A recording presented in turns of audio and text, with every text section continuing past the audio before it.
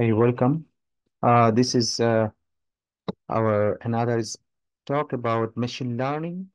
So in this short presentation, we'll discuss about the machine learning concepts.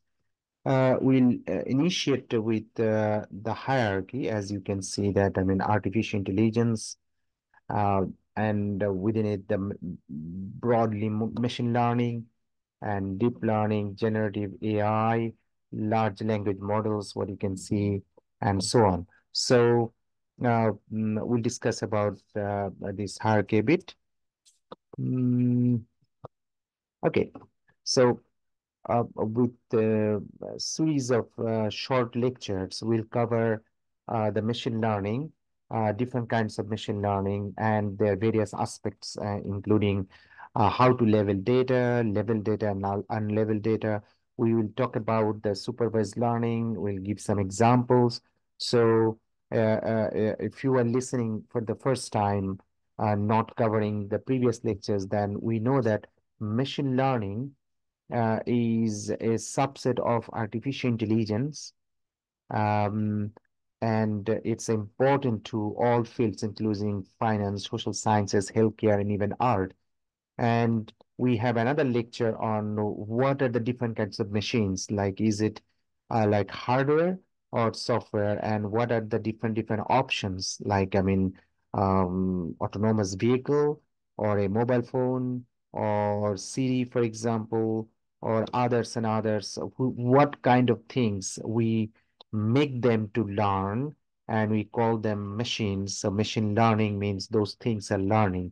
Um, just like a teacher guiding a student with some level data or correct information. So that is supervised learning, where there is a supervisor or a coach teaching a student about different things. And then in the real field, after the coaching is done, we feel sufficient. So now go to the real field and win the match or something like this. Unsupervised learning is, on the other hand, no supervisor. It's like a self-study learning without any specific answers. We have in between semi-supervised learning, where, partially supervised. So it has mixed up level data and unleveled examples as well. Reinforcement learning is another example of machine learning, that where trial and error basis, it's just like a game or learning through feedback or reward mechanism. Like you do something, and then when there is a good thing, the feedback is that good feedback or negative feedback, and based on this, the improvements are going on. So we'll cover details, more or less, theoretical point of view and some examples step by step. Definitely, data is extremely important in artificial intelligence and machine learning and deep learning and so on. So, labeled data versus unlabeled data, we'll cover those things as well. Okay, just one thing is very important for us to understand, that today, many artificial intelligence systems or models rely heavily on machine learning. And especially we call deep learning when we are doing large scale applications based on larger data set. Yes, machine learning is not 100% equivalent to artificial intelligence, but modern AI systems, almost everything you can say that are based on machine learning. And when it comes to big projects, big AI systems, deep learning is, by default, more or less. So while machine learning is a core component of many AI systems, it's not the sole foundation. So in the past and still today, there are a few cases we use different kinds of symbolic AI, rule-based systems, and so on. So in previous lectures, we mentioned about rule-based systems, say search engines, or sometimes the traditional language translators. But modern translators and others are incorporating deeply on deep learning based systems or generative AI based concepts and so on, and transformers. Deep learning, while deep learning is a subset of machine learning that excels with large data sets, it's also not the only approach for big data. There are different strategies. And we know that machine learning is leading, or for big data, the subset of machine learning is deep learning is leading. But as artificial intelligence is constantly evolving, so these kind of machine learning or deep learning dominant methodologies uh, uh, will be changed in the future. Maybe new thing will come. Our reinforcement learning is there, still much more to do. And for example, generative AIs are gaining prominence and so on. Now let's look at the hierarchy. We know that ChatGPT, initially when ChatGPT came, people considered, okay, ChatGPT is the only thing. But very quickly we heard Bard came, not the bird, flying bird. Okay, this is a BARD bird from, which is now called Gemini, and many other, large language models are around. Okay, so. They are, changing our mindset about how massively AI can contribute and help.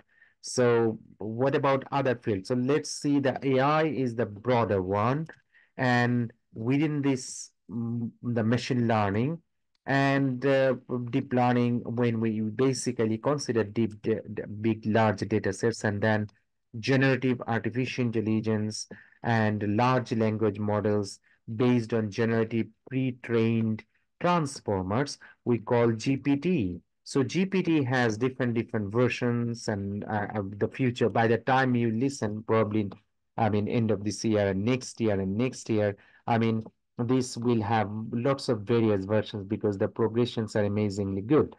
What about other fields? What about statistics or math? When we say AI, we know that we need to study deeply on linear algebra to understand the methodologies of machine learning, deep learning, and so on. And statistics are extremely important. And what about philosophy?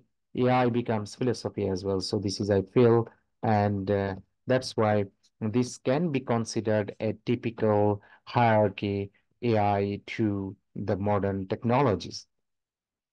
Now, AI and we say machine learning. So traditionally, before, roughly more than a decade ago,